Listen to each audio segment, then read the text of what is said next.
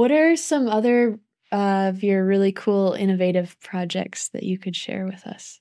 Like projects meaning tools that you built out of what you had What that for what you needed. what about the drinker for the cattle with livestock?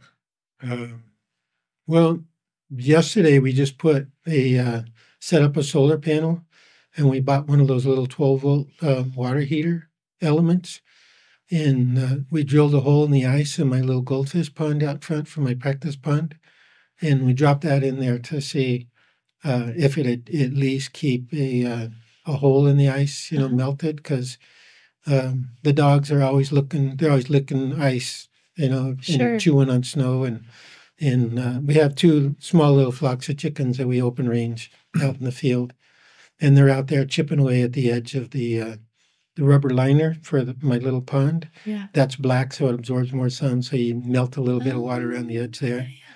So we put in a little solar powered, put a little bank of 2 batteries under the solar panels, and I didn't get a chance to check it this morning. Later, 2 hours after dark, the little element still felt warm to the touch for what the batteries could do.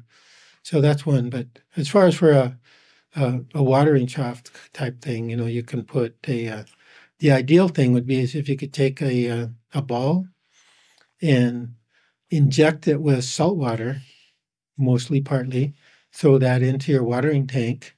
So the salt water in it prevents the ball from freezing. Mm-hmm.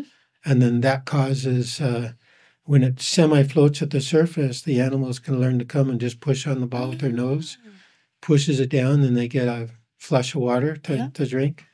And you can keep a water trough open. That's a neat water trick.